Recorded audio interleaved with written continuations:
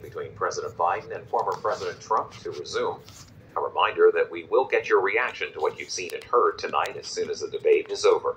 Our live simulcast continues from Atlanta in just a moment.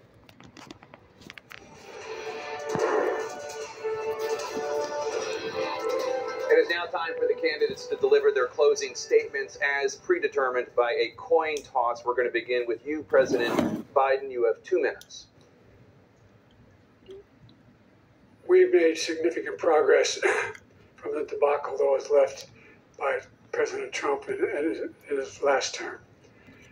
We find ourselves in a situation where, number one, we have to make sure that we have a fair tax system. I ask anyone out there in the audience or anyone out watching this debate, do you think the tax system is fair? The fact is that I said nobody even making under $400,000 had a single penny increase in their taxes, and will not. And if I'm reelected, that'll be the case again. But this guy has increased your taxes because of the deficit. Number one, he's increased inflation because of the debacle he left after the way he handled the pandemic. And he finds himself in a position where he now wants to tax you more by putting a 10% tariff on everything that comes into the United States of America.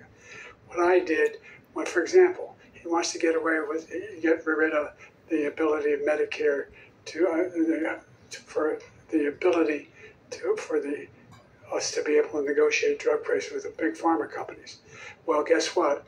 We got it down to $35 for insulin instead of $400. No more than $2,000 for every senior, no matter how much prescription they need. You know what that did?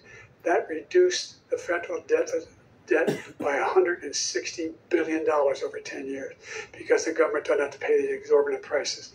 I'm going to make that available to every senior all along, or is happening now, and everybody in America. He wants to get rid of that. I'm going to make sure that we have child care. We're going to significantly increase the credits that people have for child care. I'm going to make sure we do something about what we're doing on lead pipes and all the things that are causing health problems for people across the country.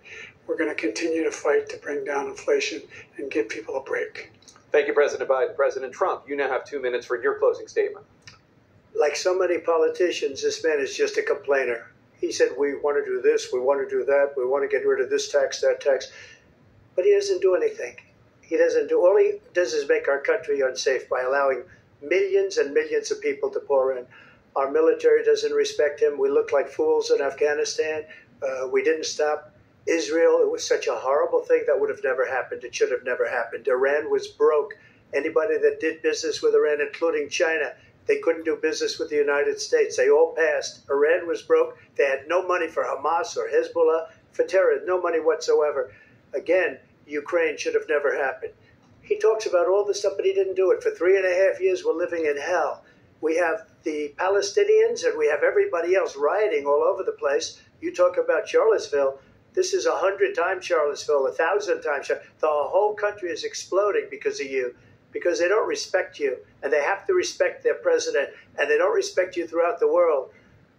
What we did was incredible. We rebuilt the military. We got the largest tax cut in history, the largest regulation cut in history. The reason he's got jobs is because I cut the regulations that gave jobs, but he's putting a lot of those regulations back on. All of the things that we've done, nobody's never seen anything like. Even from a medical standpoint, right to try, where we can try space-age materials instead of going to Asia or going to Europe and trying to get when you're terminally ill. Now you can go and you can get something. You sign a document. They've been trying to get it for 42 years. But you know what we did for the military was incredible. Choice for our soldiers, where our soldiers, instead of waiting for 3 months to see a doctor, can go out and get themselves fixed up and readied up and take care of themselves. And they're living. And that's why I had the highest approval rating in the history of the VA. So all of these things, we're in a failing nation, but it's not going to be failing anymore. We're going to make it great again. Thank you, former President Trump, President Biden. Stay with us because we have full analysis of this debate. Anderson Cooper and Aaron Burnett starts now on CNN.